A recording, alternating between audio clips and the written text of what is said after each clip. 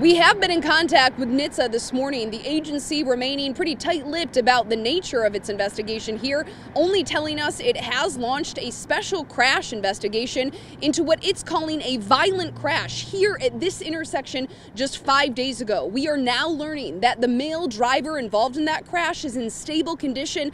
However, his female passenger remains critical.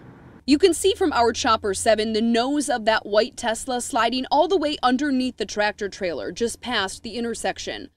In general, NTSB investigations like this are used to examine special crash circumstances or outcomes from an engineering perspective. NTSB special crash investigations can look at emerging technologies, airbags, seatbelts, school buses, or any potential safety defects in a vehicle, among other things. This isn't NTSB's first time digging into a Tesla versus semi crash. In 2016, it launched an investigation into this fatal crash in Florida, where a 40-year-old driver passed under a semi-trailer and eventually struck a utility pole. Data from the wreckage shows the driver was using Tesla's advanced driver assistance features, like the traffic-aware cruise control and auto steer. In 2019, another fatal crash in Florida involving a semi.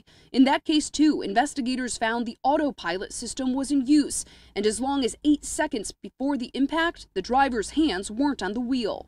Detroit police say it's unclear if autopilot was in use during last week's crash here in Detroit. The department is working with NTSB on this investigation.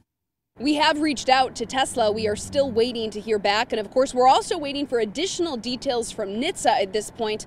Much more to come on this investigation. In Detroit, Jen Shantz, 7 Action News.